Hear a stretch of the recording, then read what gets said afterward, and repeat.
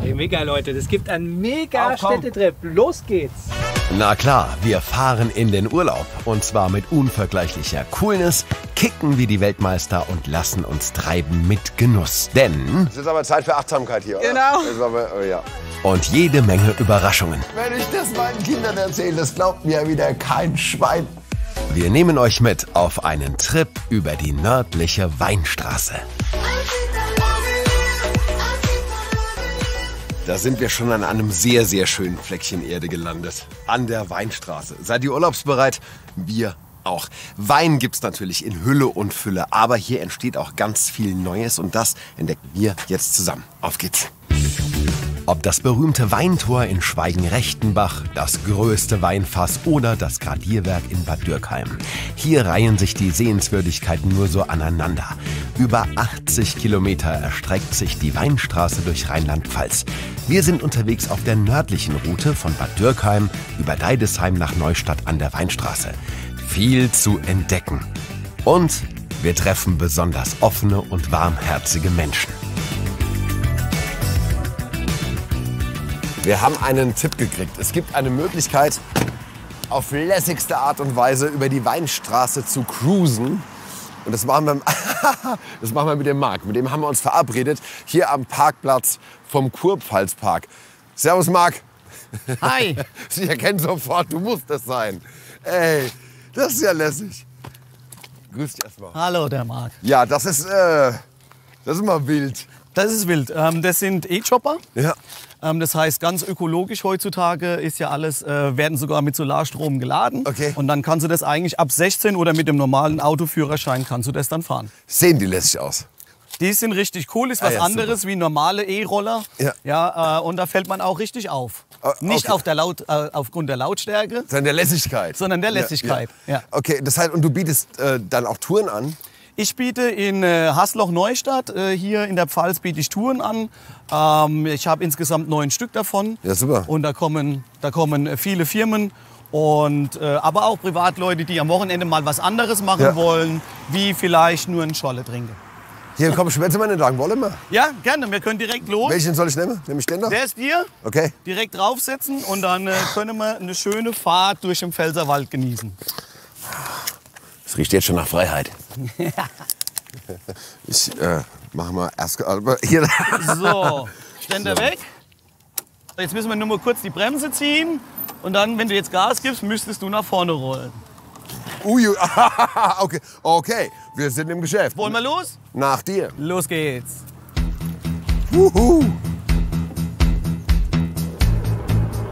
Was für ein Gefühl, das ist Urlaub. T-Shirt, den warmen Wind auf der Haut, ringsrum romantische Winzerdörfer, grüne Weinberge und mildes Klima. Darum nennt sich die Region auch die Toskana Deutschlands. Und viel Spaß. Marc bietet diese geführten Touren auch für euch an. Ab 67 € für 2 Stunden. Und dann gibt es das E-Shopper Easy Rider Gefühl.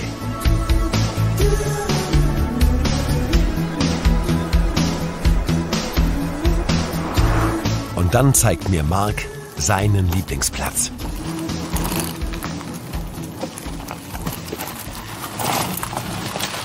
Wow! Okay. Das ist unser berühmter Pfalzblick in Ruppertsberg. Du Angeber.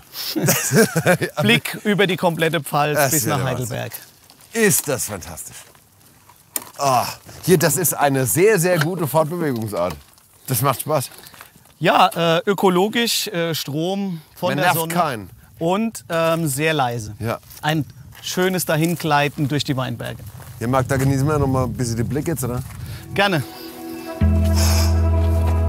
Gucken können wir. Das Gefühl von angekommen sein.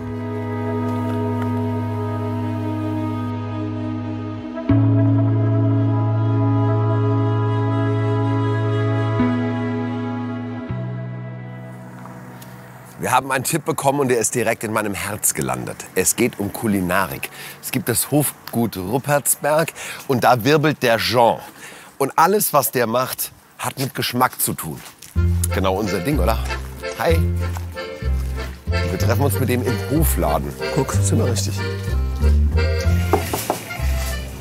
Hallo, ich suche den Jean. Ja, hier bin ich. Hallo. Ah, hallo Tobi. Hi. Grüß dich. Grüß dich, hi. Wow, Ja, okay. schön, dass du da bist. Du hast eine ziemlich große Käsetheke. Bisschen, ja. Grüß dich, hi. Hi. Und, ach, schade, ey, es riecht krass. Ja, kann man nicht darstellen, ne? Was hast du denn da für Schätze? Schau dir mal den an, was das für ein schöner ist hier. Persillé de Tignes heißt der. Franzose. Franzose auf jeden Fall aus Savoyen, von einer Frau, die das, also es ist ein Unikat wirklich. Ja, oder hier verschiedene, gerade ist ja Ziegenkäse, Schafskäsezeit, ne? Also kleine von einem Hof im Aveyron, also quasi in der Ecke, wo Roquefort auch herkommt. Das heißt, sind das alles Franzosen? Bis auf wenige Ausnahmen sind es alles Franzosen, genau. Woran liegt das? Das liegt daran, dass wir mit einem Affineur zusammenarbeiten. Was ist ein Affineur? Das ist jetzt nicht unser Werk. Die gibt es eigentlich traditionell nur in Frankreich. Das ist jemand, der kauft Käse jung, der hat die Adressen, der hat das Netzwerk, der ist halt ein Experte. Und dann reift er die in seinen Kellern weiter und verkauft die quasi weiter, wenn sie ready sind. Ja, genau. Ja. Und meines Wissens sind wir die einzige Station außerhalb des KaDeWs in Berlin, in der sein Käse, also hier das ist ja krass. Okay. In der sein Käse verkauft wird. Jetzt bist du nicht nur Käseliebhaber. Was bist du eigentlich? Ja. Hofladenbetreiber, Koch. Was ist dein? Genau. Also wir sind eigentlich im Ursprung Restaurant und ich bin auch in der Ausbildung Koch. Und man kriegt beim Rumlaufen sofort Hunger. Ja, hast du Hunger mitgebracht? Ich habe wirklich immer Wir haben Hunger dir ein dabei. Picknick gerichtet. Hast du da Lust drauf? Ein Picknick? Ja. Ja, mega gut, ja klar. Lass uns doch hier hochgehen. Ich zeig dir mal ein besonderes Schmuckstück. Denn hier haben wir das Landwirtschaftliche. Und ich führe dich jetzt zum kulturellen, zum künstlerischen Aspekt des Anwesens. Was sehr außergewöhnlich ist, dieser klassizistische Bau. Was ist das denn? Das ist ein historisches Teehaus, 1844 gebaut. Und dieses Gebäude ist 2014 ganz bös abgebrannt. Dafür sieht es aber sehr gut aus. Und mit dem Engagement der Bürger, eines Vereins und einer Vorsitzenden, die wahnsinnig viel auch öffentliche Gelder, also Deutsche Stiftung Denkmalschutz etc. akquiriert hat, konnten wir es wirklich komplett sanieren und heute wieder nutzen. Findet da was drin statt auch? Also ja, standesamtliche Trauung zum Beispiel. Aha. Tagungen, kleine Bankette. Ist also sehr aufwendig restauriert. Liebe Verliebten, wenn ihr eine Location sucht. Also heute saniert man ja die Denkmäler so, dass man noch die Spuren der Geschichte sieht. Ja. Also deswegen hat man eben Brandflecken gelassen oder diese Tür, das sieht man jetzt im Nahen nur, wurde so saniert, die war im Brand drinne und diese Brandbläschen, die wurden konserviert, sodass im Prinzip die Tür stabil ist, aber du immer noch siehst, was passiert ist. Das kannst du ja auch nicht ausblenden. Ja. Das war ja so. Wo verbringst du die meiste Zeit? In der Küche, im Laden, in der Küche? In der Küche und im Garten, ja. Im Garten ist es Das gehört alles dazu. Ja. Genau, das zeige ich dir gerne. Da wirst du auch picknicken nachher. Okay. Ja, wollen wir da mal hin? Jo. Bepackt mit Picknickkörben schlendern wir Richtung Garten. Was heißt Garten? Eine Oase zwischen Obstbäumen, Lavendelbüschen und Rosmarinsträuchern. Ach, wenn ihr das nur riechen könntet. Das hat ja was von Toskana oder Südfrankreich hier eigentlich. Den Picknickkorb könnt ihr bei Jean für 58 € vorbestellen. Hier, das ist ja wie ein Abenteuergarten.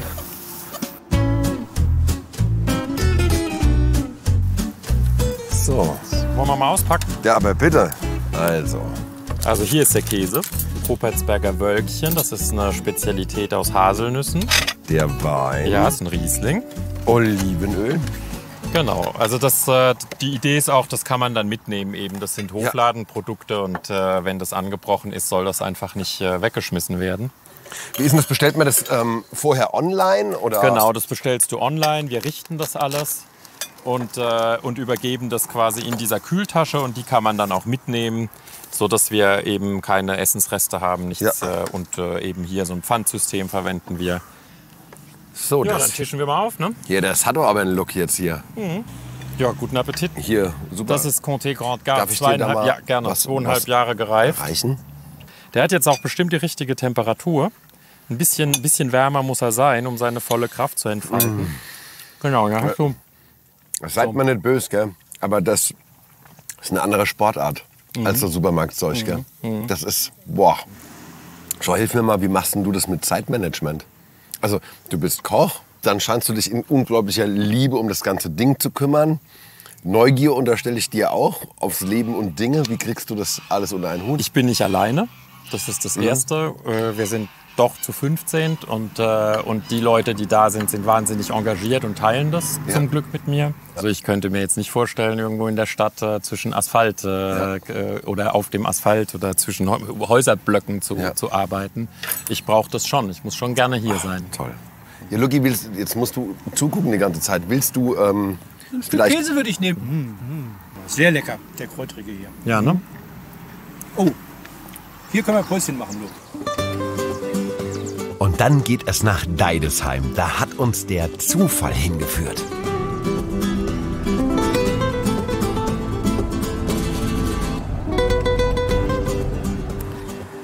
Wir waren gestern Abend essen in so einer Weinstube und irgendwann kommt der Chef, der Rüdiger, und setzt sich zu uns. Und wir quatschen so, ne? Erzählen wir, was wir machen. Und dann sagt er irgendwann, ja, da seid ihr auch beim Jens noch, oder? Und wir gucken so irritiert, bei welchem Jens? Ja, beim Ritter. Ich sag, was wollen wir denn bei welchem Jens Ritter? Ja, mit der Gitarre. Der baut doch die Gitarre für die Lady Gaga. Dann haben wir gesagt, bitte was? Haben wir da rumüberlegt und dann haben wir da mal angerufen. Es war schon recht spät und da hat der Jens gesagt, ja, das stimmt, komm doch mal rum. Und das machen wir jetzt. Ritter, Büro. Klingeln wir an beide. So. Also wenn die Nummer stimmt, ne? Ist die Lady Gaga. Okay, du bist der Tobi. Das ist richtig, bist du der Jens? Servus, ja, der Rüdiger hat mich angerufen. Ihr habt gestern einen schönen Saumagen gegessen. Wir haben Saumagen gegessen, genau. Und ganz kurz, stimmt es, dass die Lady Gaga eine Gitarre hat, die du gebaut hast? Komm mal rein. Da sind wir aber jetzt in der richtigen Schatzkammer gelandet. Darauf war ich nicht vorbereitet. Okay. Mein lieber Scholli. Ja, wir machen so ein bisschen was doch Exotisches hier in der Pfalz. In Deutschland kennt uns kaum jemand. Ja. 70% unserer Instrumente gehen alle in die USA. Japan ist ein großer Markt, Brasilien. Und sind alle handgemacht? Das ist alles handgemacht. Wir sind hier zu 5, bauen ca. 100 Instrumente im Jahr. Wir machen, sagen wir mal, 90% der Instrumente sind Orders. Ja. Allerdings baue ich nicht mehr traditionell so im Auftrag, dass der Musiker zu mir kommt und sagt, ich hätte gerne den Sound und die Form.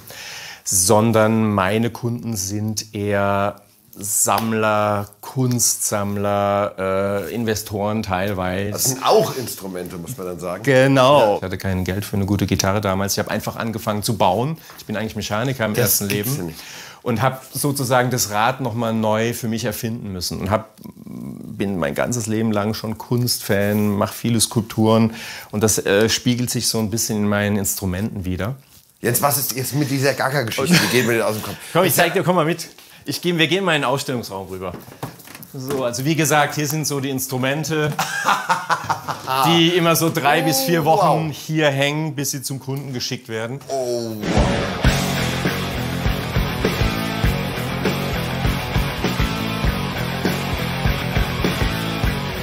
Das ist was Abgefahrenes. Von hier nach da sind es ca. 3000 Kilometer. Das ist ein maßstabsgetreuer 3D-Druck des Marina Valleys auf dem Planeten Mars. Guck dir mal die Rückseite an. Die NASA hat mir noch ein hochaufgelöstes Oberflächenbild geschickt. Und das haben wir auf die Rückseite aufgezogen. Das ist ja unfassbar. Und hier, pass mal auf, ich zeige dir erstmal da drüben ein Foto, damit du besser verstehst, um was es geht. Das ist die Sandokan. Das ist eine limitierte Edition von 8 Instrumenten. Und Lady Gaga hat die Nummer 3. Und wir haben alle 2 Jahre bauen wir eine Gitarre fertig. Und das ist ein super Timing, die haben wir nämlich jetzt vor 2 Wochen fertig gebaut. Das ist jetzt die Nummer 4. Ganz kurz mal, aber die Lady Gaga wird ja nicht bei der Weinprobe in Deidesheim gestolpert sein und sagen, huch, da ist eine Gitarre, ich nehme eine.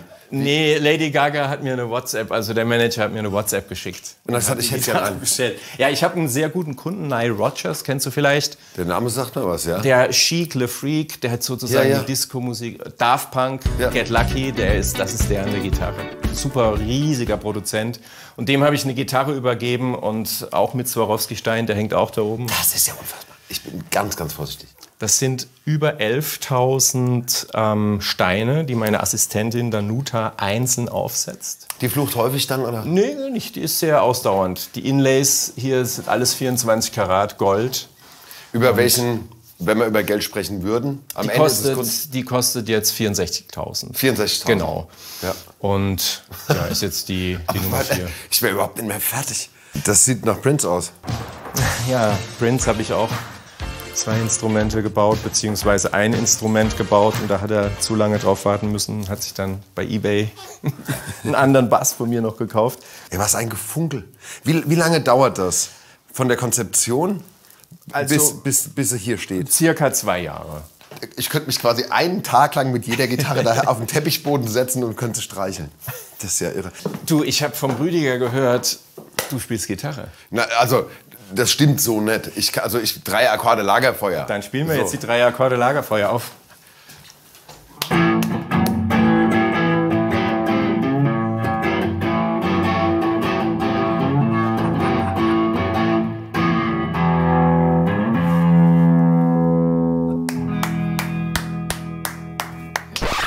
Ich war eingeladen zum Sternwarte in Paranal in Chile. Und das war so mega beeindruckend. Du hast dann echt verstanden, dass du im Zeitraumkontinuum gar nichts bist. Ja. Und das war so ein bisschen frustrierend. Man wird demütig, oder? Total. Aber ich habe dann gedacht, hey, trotzdem kannst du bist ein Teil von allem. Du nimmst dir einfach eine Gitarre aus dem Zeitraumkontinuum, schreibst den Song deines Lebens, spielst den Song deines Lebens und wenn es vorbei ist, dann kommst du wieder zurück ins Ganze. Und das war so eine Serie. Ist das fantastisch. Also abgesehen davon, dass auf allen Ebenen, das ist berührend. Also die Idee ist wirklich toll. Danke. Jens, das ist die beste Empfehlung, die uns jemals ein Wirt in einer Kneipe gemacht hat. Rüdiger, an dieser Stelle nochmal vielen, vielen Dank. Danke dir. Hier, dir alles Gute. Gerne. Grüß mir Lady Gaga. Richtig aus. Und auf bald. Super.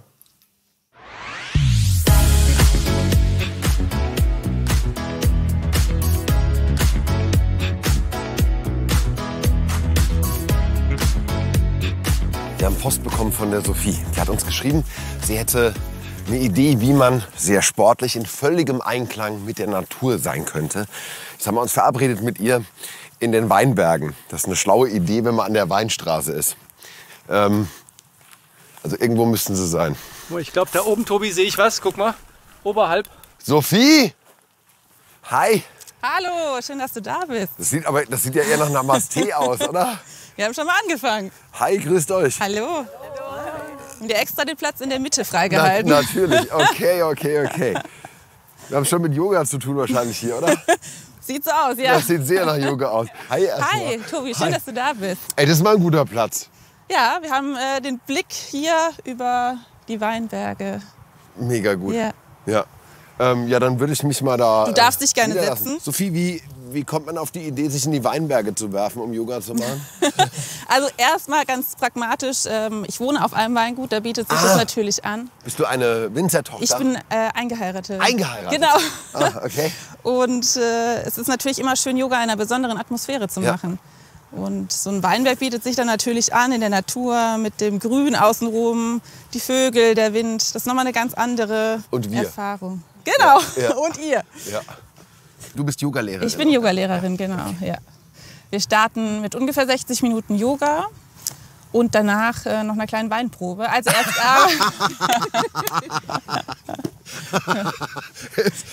Ist das zusammenbuchbar oder auch getrennt? Geht nur zusammen. Erst die Arbeit, dann das Vergnügen. Ne? Das ist Wein-Yoga. Das ist ja genau, richtig. Ja. Deshalb seid ihr da, alles klar. Okay. Wie passt denn das zusammen? Die warten. Also mit Yoga würde ich jetzt eher grünen Tee assoziieren als Wein. Genau, also ich bin auf die Idee gekommen, wenn du schon mal so eine Weinprobe mitgemacht hast. Ja. Da sprichst du alle deine Sinne an. Ja. Also man fängt damit an, dass man sich den Wein anschaut im Glas. Dann riechst du schmeckst, hast das Mundgefühl. Und indem du alle deine Sinne ansprichst, hast du auch so einen Moment der Achtsamkeit. Und das machst du ja beim Yoga auch. Gut, dann dürft ihr erstmal noch die Augen schließen für einen Moment und den Atem erstmal fließen lassen. Tief einatmen.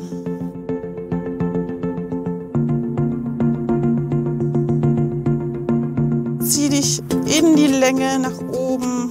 Lass den Atem fließen. Und dann dürft ihr die Seite wechseln. Setzt die Hand auf der Matte ab.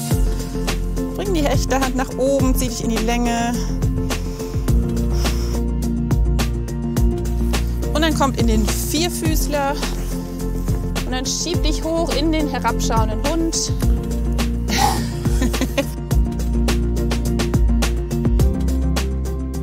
Luki, komm, weißt du was Tolles? Herabschauender Hund. Guckt mal quasi nach hinten. Und der Ausblick ist fantastisch, wenn man auf dem Kopf steht, weil man dann die andere Seite von den Weinbergen sieht. Das ist total gut.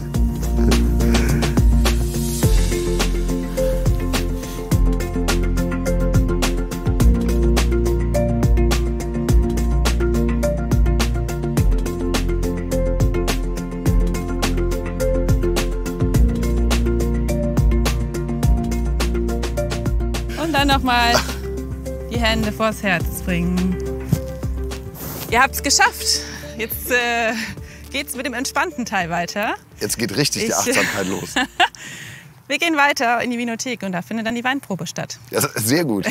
Okay. Habt ihr sehr gut gemacht. Vielen Dank. Namaste. Namaste. Nur ein kurzer Fußmarsch entfernt ist das Weingut Vitzritter, das Zuhause von Sophie und unsere nächste Station.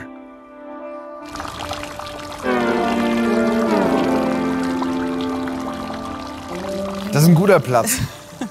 Und wir starten mit einem Glas Sekt. Ist der von euch?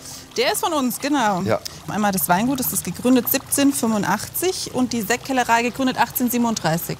Wie ist denn das für dich gewesen, wenn man in so eine Traditionsbude dann kommt? Das ist schon eine Nummer, oder? Ich glaube, es war ganz entspannt, weil ich eigentlich mit Wein überhaupt nichts am Hut hatte. Dann Namaste. Prost auf euch. Schön, dass ihr da seid. Zum Wohl. Der hineinschüttende Hund. Da es ja Wein-Yoga heißt, machen wir jetzt weiter mit dem ersten Wein. Und zwar haben wir jetzt den Wein von dem Weinberg, auf dem wir gerade Yoga gemacht haben. Wir sind ja Mitglied im VDP und da gibt es die Kategorien. Und die für was steht das? Verband Deutscher Prädikatsweingüter. Ah, okay. Wir trinken hier keinen Scheiß. Also. Ja, genau. Also, und jetzt beginnen wir mit der Weinprobe. Und dann fängt man an, indem man sich die Farbe anschaut. Schöne Farbe. Du machst es sehr gut übrigens. Man sieht, du bist Profi im... Ich mache einfach das, was ihr macht. Also ihr seht, das ist so ein brillantes Gelb. Und man schaut auch immer hier auf die Schlieren, die ihr seht, auch Kirchenfenster genannt. Und man sagt grob, je stärker diese Schlieren sind, desto gehaltvoller und kräftiger ist ein Wein. So mehr Bums hat er. Wenn es so ölig wird, genau, richtig. Weiß man, morgen wird es später. Okay. Dann riecht mal rein, ihr dürft auch gerne mal die Augen schließen. So ein bisschen kräutrig, mineralisch, genau, nach gelben Früchten, Mirabelle. Ja. Wie lange dauert die Achtsamkeit, bis man probiert? Muss ich in Geduld üben. Jetzt dürft ihr probieren. Ah.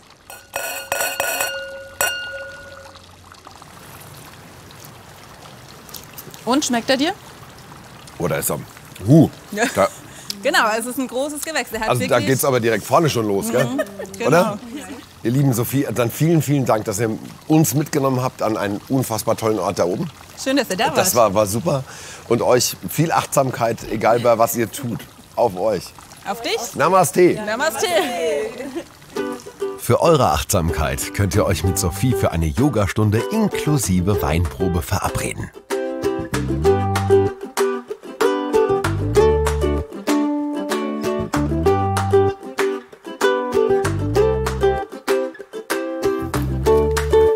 Ist das ein Schuh, hey? Die Klosterruine Limburg. Mein lieber Mann, hey. Wow. Guck dir das an. Wir haben eine Verabredung hier mit dem Mann, der im Moment dafür sorgt, dass im Sommer Leben in die Bude kommt, hier in die sehr große mit dem Christian. Den treffen wir gleich im Biergarten. Hier, das ist ganz schön groß. Und was haben die für einen schönen Biergarten? Guck dir das mal an. Ist das toll. Bist du der Christian? Hi. Das sind wir richtig. Grüß dich. Herzlich willkommen auf der Limburg. Ich bin ein bisschen geflasht, muss ich dir ehrlich sagen. Es ist wunderschön bei uns. Also ich habe erst mal nicht damit gerechnet, dass es so groß ist. Ja. Dann erwartet man diesen Biergarten. Das ist schon ein sehr guter Platz, oder? Ja, der Klostergarten. Ja, Wahnsinn. Aber es gibt sogar noch einen schöneren Ort bei uns. Noch schöner als der. Genau, wenn wir jetzt hier einmal durchlaufen, kommen wir ins Refektorium. Das Refektorium? Genau. Das ist unser Kultursommer in diesem Jahr hier in Bad Dürkheim. Das heißt, du kümmerst dich für die Stadt darum, dass hier die Leben in die Bude kommt? Genau, Veranstaltungen, Kultur, Tourismus, alles was dazugehört. Genau, hier ist jetzt gerade noch Aufbau, gleich geht auch der Soundcheck los. Ach, guck doch mal da. Und dann ist hier heute Abend Konzert. Dann geht die Sonne unter später und dann geht es so bis 22 Uhr. Und dann ist das hier ganz traumhaft. Das ist ja zum Niederknien. Ja. Ist das schön. Und hier bietet Bad Dürkheim im Sommer ein riesiges Open-Air-Angebot in einer unfassbaren Kulisse. Also wenn du sagst, wenn das Licht wechselt, das ist der Wahnsinn. Aber für die Bands garantiert auch, oder? Immer wieder toll. Die Bands freuen sich, in so einer Location spielen zu dürfen. Dir einen ganz, ganz tollen Sommer. Dankeschön. Bis zum nächsten Mal. Und hier ist auch Neid. Hier ist Neid. Mach's gut. Ciao.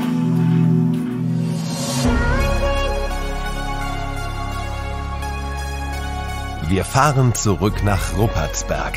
Ich will Marika treffen. 28 Jahre jung und gerade mächtig beschäftigt. Jetzt sind wir so viel hier im Wein unterwegs, da könnten wir uns ja mal angucken, wo der eigentlich herkommt. Wir haben ein Date mit der Marika, die ist Winzerin. Marika? Ja? Hi. Hi. Darf ich zu dir? Ja, gerne. Das sind aber hübsche Räbchen. Ja, die sind noch ganz jung. Hi. Hi.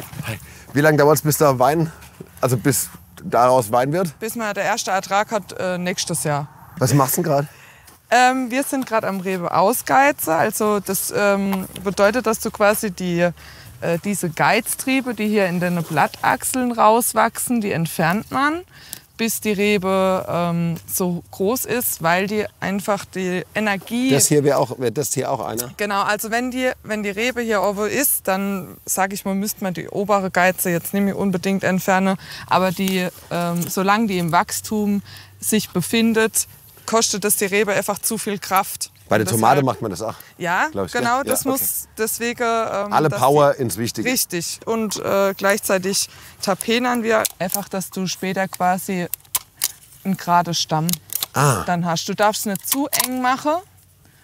Ich habe aber rein zufällig noch so einen Tapener dabei, wenn du es selbst ausprobieren willst. Wenn ich nichts kaputt machen kann? Nee, normalerweise nicht. Ich habe noch nie, wie heißt tapenert? Ich habe noch nie tapenert. Richtig. Du bist Winzerin, ne? Ja, ja, genau. Das heißt, da geht man auf eine Weinbauschule oder wo macht man das? Also man kann es mittlerweile auch studieren, in Geisenheim oder in Neustadt hier an der Weinstraße. Wo warst du? Ich habe nicht studiert, ich habe quasi schulische Laufbahn hinter mir. Ich habe meine Ausbildung gemacht, dann noch staatlich geprüfter Wirtschafter und zum Schluss dann Winzermeister quasi. Weil du da schon immer davon geträumt hast oder wie bist du dazu gekommen? Also von meinem Vater seiner Seite her, meine Großeltern, die haben Weingut gegründet quasi. Die haben 1970 das Anwesen gekauft und haben dann quasi angefangen, selbst ihren Wein zu produzieren. Und mein Vater hat es dann in 2. Generation gemacht und ich bin jetzt quasi in der 3. Generation dann. Und war das dein Wunsch oder vor allem seiner oder eurer? Oder also mein Vater hat mir, also ich habe noch einen Bruder, der ist auch in der Landwirtschaft, aber nicht im Weinbau. Der hat uns das immer freigestellt. Der hat nie irgendwas gefordert von uns. Wie groß ist das Weingut, das ihr habt? Also wir bewirtschaften 8,5 Hektar, sind jetzt seit 2018 in der Umstellung zum ökologischen oder biologischen Weinbau quasi. Ja. Und seit 2021 jetzt sind wir dann offiziell zertifiziert. Jetzt ist das, ich sage mal so, da steht ja ganz schön viel Wein rum, ne? Ja. Also hier, das sind schon ein paar Reben. Ne? Ja. Und jetzt muss man ja jede ausgeizen und jede muss tapenert werden. Ja. So, das ist schon auch anstrengend, oder? Ja. Also es wäre jetzt gelogen, wenn ich sage, nee, das ist total easy. Jetzt ist es natürlich auch angenehmer, wenn die so ein bisschen hochgewachsen sind, aber man muss auch einfach sehen, die Hauptarbeit im Jungfeld, die fällt zu der Jahreszeit an, in der es halt einfach bei uns auch am wärmsten ist. Ja. Ne?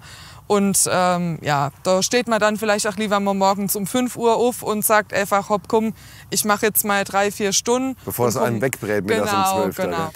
Hast du es, seitdem du dich entschieden hast, an irgendeiner Stelle mal bereut, dass du es gemacht hast? Nee. Es ist so abwechslungsreich. Ich meine, du machst zwar jedes Jahr dieselbe Arbeit und das auch über einen gewissen Zeitraum, aber es ist trotzdem so ein vielfältiger und abwechslungsreicher Beruf, dass man einfach, ja, du bist draußen an der frischen Luft, in der Natur. Und Ja. Haben die große Brüder auch schon? ja. Die Babys? Ja, ja. Also es gibt auch Ertrag schon von euch? Ja. Ja, okay. Ja. Bei Im euch, Weingut. Ja. Ist das jetzt ganz weit weg, Marika? Nee, da könnte man mal hinfahren. Könnten wir da mal hinfahren? Weil wir haben ja jetzt Mods gegeizt schon, gell? Ja, genau. Und viel Und außerdem ist es warm und ich denke, wir müssten mal was trinken. Das ist ja wichtig. Wenn du den Vorschlag machst, kann ich ja nicht widerstehen. Genau. Dann, na gut, Danke, Marika. Na gut.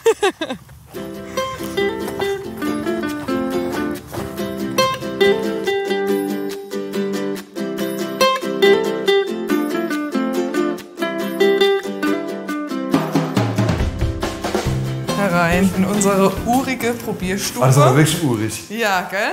Wo hocken wir uns hin? Da setzen wir uns hin. Ich habe doch schon mal was vorbereitet. Ich habe gedacht, wir müssen ja jetzt auch mal wenigstens das probieren, was wir da an Arbeit geleistet haben. Also das ist natürlich noch von dem Weinberg vorher. Die Rebe waren über 30 Jahre alt, ganz geringer Ertrag. Genau, jetzt zeige ich dir mal, was ich da gezaubert habe. Auf dich.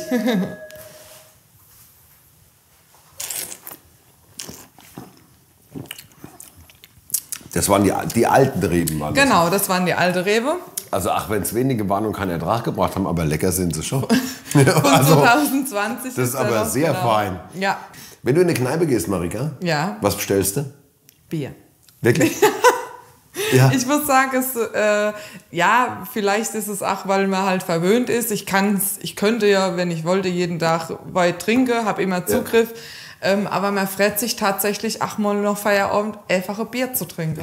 Top. Dann mit Wein auf deinen nächsten Biergenuss. Ja. Und kommt immer rum, ruft er an, gell? Oder geizt ein bisschen mit aus und dann geht's los. Schön, dass wir da waren. Auf den Rebennachwuchs. Ja. Wenn ihr Fragen zur Sendung habt, dann schreibt uns einfach. Von einem kleinen Familienbetrieb geht es jetzt zu einem der größten Weingüter Deutschlands. Bevor wir losgefahren sind, haben wir das gemacht, was man macht, bevor man in Urlaub fährt. Wir haben mal bei der Touristeninformation angerufen und gefragt, was sollten wir uns auf jeden Fall angucken. Und die haben gesagt, ihr müsst auf ein Weingut. Klar, Weinstraße, was sonst? Nee, auf ein Besonderes. Nämlich zu Bassermann Jordan. Es wäre fantastisch. Ach, guck mal, da kriegen wir schon Besuch. Moin. Es wäre ein Besonderes. Grüß dich, Lukas. Hi, Tobi, freut mich, Hi, dich guck mal. kennenzulernen. Der wurde uns nämlich empfohlen. Wir haben von der Touri-Information nämlich erfahren, das müssen wir uns angucken. Vor allem wegen des Kellers. Am allerschönsten finde ich gerade, dass du keine Ahnung hast, wo du hier eigentlich bist und was wir hier machen. Genau, aber es gibt einen geilen Keller, das weiß ich. Und Fakt ist, es ist viel zu warm, oder? Gerne sofort. Ab in den Keller? Sofort rein. Na los, gehen wir. Lukas, bist du der Chef? Ich bin hier seit letztem Jahr der neue Geschäftsführer, so ist es. Ach ja, sehr gut. Und freue mich sehr, dass du hier bist. Und einmal ab in den Keller. Nach dir. Hast du da Winzererfahrung vorher oder wie wirst du das? Nee, tatsächlich gar nicht. Ich komme aus der Hotellerie-Gastronomie. Ja. Ich habe in Berlin gearbeitet. Ich war unter anderem im Interconti und im Adlon und bin dann in den Weinhandel und habe eine Sommelier-Ausbildung gemacht. Und bin dann als Sommelier weiter und habe vor 10 Jahren schon gesagt, es gibt ein Weingut, für das würde ich sofort arbeiten. Und das war das? Bassermann Jordan. Tata. Und schon passiert's und schon bin ich hier. Oh, das Erste, was wirklich toll ist, die Temperaturen sind mega gut hier. Ja, wir haben auch ein bisschen was vor uns, weil unsere Keller sind auch ein bisschen größer. Also was hier ist, wir gehen nicht alles ab, weil das will ich dir nicht antun. Über welche Größe reden wir denn? Wir haben 16 Einzelkeller hier. 16? Ja, 16, ja. Das ist wirklich fast ganz Deidesheim ist eigentlich unterkellert. Ist es sehr labyrinthisch oder finden wir safe wieder raus? Also mit mir findest du raus, wenn ich dich hier stehen lasse, dann wäre es wahrscheinlich so ein bisschen schwieriger für dich. Ja, dann gehen wir hier lang. Wir biegen schon mal ab. Mhm. Genau. Jetzt kann es gut sein, dass wir gleich noch eine Gruppe von Leuten treffen, die hier gerade eine Führung machen. Ah, das geht auch? Das geht, super. ja. Das funktioniert nur mit ja, Anmeldung. Da genau, da hinten stehen sie schon. Da hinten steht eine Gang. Die stören wir gleich. Aber jetzt schauen wir erstmal kurz hier rein. Das ist gut. Die stören wir gleich erst. Stören wir gleich. Weil erst will ich dir das kurz zeigen. Okay. Da siehst du unsere gerade 3000 aufgesteckte Prestigesekte. Eine absolute Leidenschaft für unseren Kellermeister, der hier wirklich von Hand runtergeht und die auch von Hand rüttelt. Das heißt, die müssen immer gedreht werden wegen der Hefe, gell? Genau, wegen der Hefe, dass die vorne reingeht, damit man dann sozusagen den Sekt und die Hefe voneinander trennen kann. Ja. Das sogenannte Degorgieren. Liegen 5 Jahre hier erstmal auf der Hefe, dann kommen sie aufs Rüttelpult, werden degorgiert und ist so eine absolute Leidenschaft von uns. Und dann hast du hier noch eine Korbpresse, 1806. Die stand früher in meinem Büro und mein Büro ist direkt eins weiter oben, unser Kälterhaus. Und dann schau mal da, das ist eine Holzröhre. Und ganz am Anfang, bevor es noch Schläuche gab, wurde mit Schweinedarm hier der Most aus der Presse in diese Fässer, die man da hinten sieht, da hinten neben den Flaschen da, wo wir vorher schon waren, reingemacht. Und so wurde hier durch das Gefälle Wein produziert. Lukas, du musst immer sagen, ja, also wir gehen mal weiter. Jetzt mache ich mal einen Vorschlag, damit wir hier die Gruppe nicht stören, gehen wir einfach mal kurz dran vorbei. Ja, klar. Aber du hast einen Vorteil. Nämlich? Naja, es gibt nur 2 von den Schlüsseln. Weil wir gehen nämlich jetzt einfach schnurstracks in unsere Schatzkammer. Das klingt sehr gut. 17.000 Flaschen Wein. Wenn es nur 2 Schlüssel gibt, das heißt, da kommt man normalerweise auch nicht rein. Nein, das ist so der Bereich, wo wir normalerweise bei den Führungen nicht reingehen. Danke, dass du uns alle mitnimmst. Gerne, sehr mache ich gut. Super gerne. Ja, hier sieht man gerade eine Verkostung von uns. Schmeckt da? Gerade genau. Es tut mir leid. Er hat den Schlüssel. Er hat den Schlüssel. Einer von 2. So. Ich habe dir gesagt, es wird alt. Es wird alt. 1811, Forster Ungeheuer. Du großer Gott. 1811. 1811. 7 Flaschen noch heute bei uns im Besitz. Zu unserem letzten Jubiläum 2018 wurden 2 Flaschen aufgemacht. Der Wein schmeckt. Und zwar gut. Wirklich? Ja. Das ist nicht nur, die Weine liegen hier nicht nur irgendwie zu Schaustücken. Ja. Wir machen äußerst selten welche auf. Ja. Es ist eine absolute Seltenheit, dass ich hier auch an eine Flasche rangehe. Ja. Weil das sind wirklich Dinge, die sollen halt in die Zukunft gebracht werden. Ja, das ist Kulturgeschichte der Pfalz, der Mittelhart. Ja, als ihr diese 2 Flaschen aufgemacht habt, kann ich mir vorstellen, auch leidenschaftlichste Weintrinker kriegen ein bisschen Gänsehaut dann erstmal, oder? Ich kriege jetzt noch eine. So. Ja, also, und dann kann ich mir vorstellen, bei so einer Jubiläumsfeier sind ja relativ viele Leute da. 40 Leute. Das heißt, da kriegt jeder dann ein Tröpfchen? Das ist ein Mini-Tröpfchen. Okay. Ja, also zum Betrinken reicht's nicht. Schauen wir mal weiter, oder? Ja, ja. Ich will dir das jetzt zeigen. 1811. Also hier siehst du dann die ganzen verschiedenen Jahrgänge. Bis 1888 jeder Jahrgang. Jeder große Jahrgang, Entschuldige. Ja. Und ab 1888 liegt hier jeder Jahrgang. Das heißt, ich würde mal sagen, wir gehen mal da einen Jahrgang suchen, oder? 75. So, du siehst, das ist alles ohne Etikett. Ja. Ja, 1975. Das ist mein Jahrgang. Das ist dein Jahrgang. Weißt du, ob das ein guter war? Ja, ich weiß nicht. Was meinst du? Ich hoffe. Eine ist ja ein bisschen auffällig, ja? Die ist in so einem Kühler drin und die hat ein Etikett. Ja. Guck mal. Krass. Ich würde sagen, mach mal auf, oder? Ernsthaft jetzt? Ja. Wirklich? Wirklich. Tobi, ich freue mich, dass du hier bist. Also müssen wir auch mal was machen, was geil ist, oder? Oh, ja, bin ich dabei. Ja. Krass. So. Also ich habe hier auch ein bisschen Spezialwerkzeug dabei, ja, weil der normale, ich sag mal, Korkenzieher reicht mir dafür jetzt gerade nicht. Bist du auch aufgeregt? Ja, ein bisschen. Ich bin wirklich auch aufgeregt. Ich mache das nicht häufig. Ja, das sind halt auch Sachen, wo ich mich jedes Mal wieder freue, weil das Größte auf der Welt sind gereifte Rieslinge. Ich würde mal sagen, Tobi, ich mag sagen, guter Jahrgang. Ich mag sehr, wie du guckst. Ich würde mal sagen, guter Jahrgang, mein Lieber. Die Farbe ist krass, oder? Das ist ja, marschiert schon Richtung Rot, gell? So, trinken wir mal auf dein Geburtsjahr, oder? Vielen, vielen Dank. Schön, dass du hier bist. Jetzt wollen wir mal schauen, was wir können.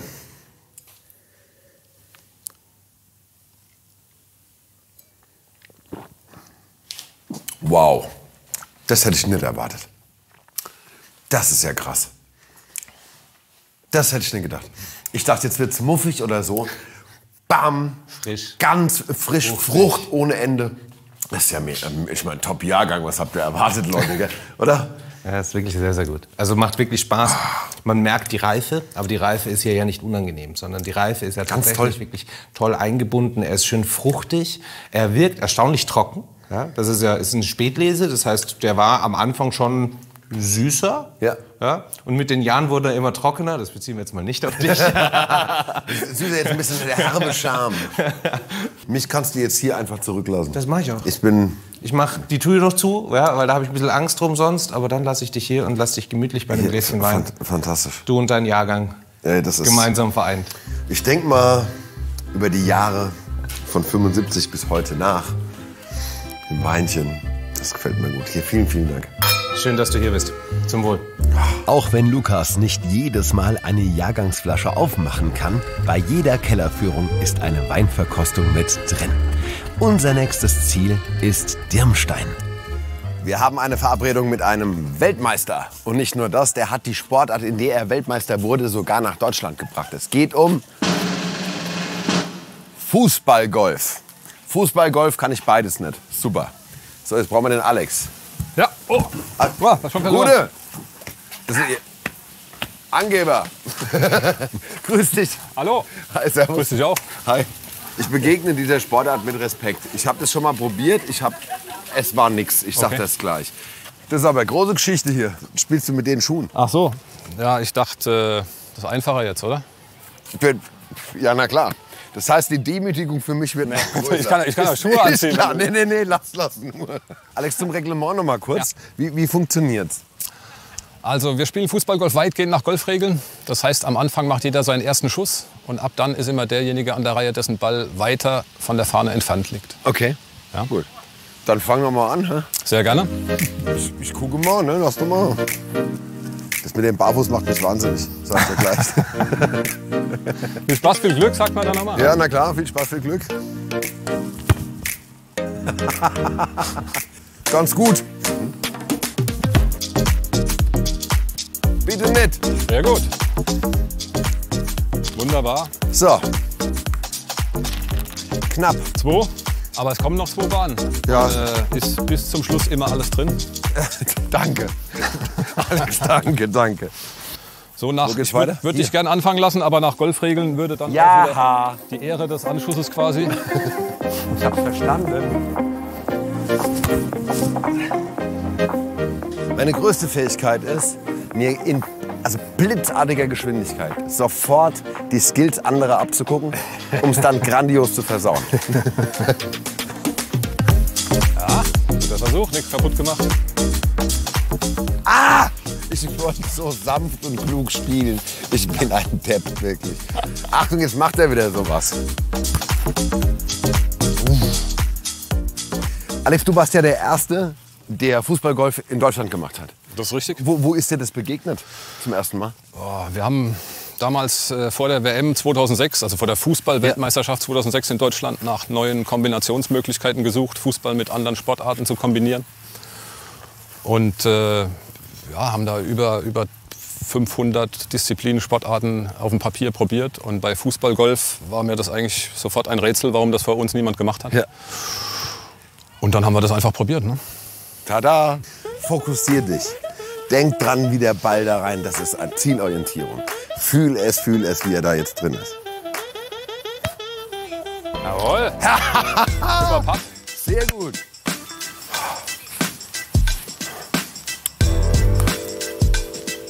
Super, gleich viel. Okay, da rein. Genau, Finale. Ist weit, ne? Ist weit. Man kann auch hier noch mal wirklich was gut machen oder was liegen lassen. Also hier entscheidet sich dann alles im Notfall. Fang du doch mal an. Soll ich mal wieder? Ja, mach du mal. Ich bin guckt euch das an. Ich bin ja knapp in Führung, dann probiere ich das mal, oder? Ja.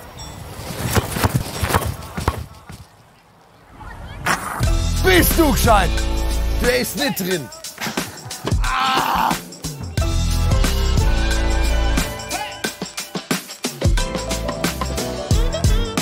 Oh, das tut schon weh. Weltmeister. Die Weinstraße, ihr habt's gesehen. Kulinarik, nette Leute. Ihr könnt stundenlang in den Süden fahren, mit dem Auto oder fliegen, oder ihr fahrt einfach daher. Das ist wie Urlaub. Ihr habt alles, was ihr braucht. Viel Tradition, unglaublich viel Leckeres und ganz viele neue Sachen. Ihr kommt vorbei und könntest du mir kurz nur mal so die Idee vermitteln, wie es gehen könnte? Also, hinlegen, hab ich kapiert. Ja. So. Und dann fest, oder was? Ja, fest. Marschrichtung ist wichtig halt. Ne? Jawohl, erster Versuch. Fast. Ich mache noch 100. Ich hole mal den Ball.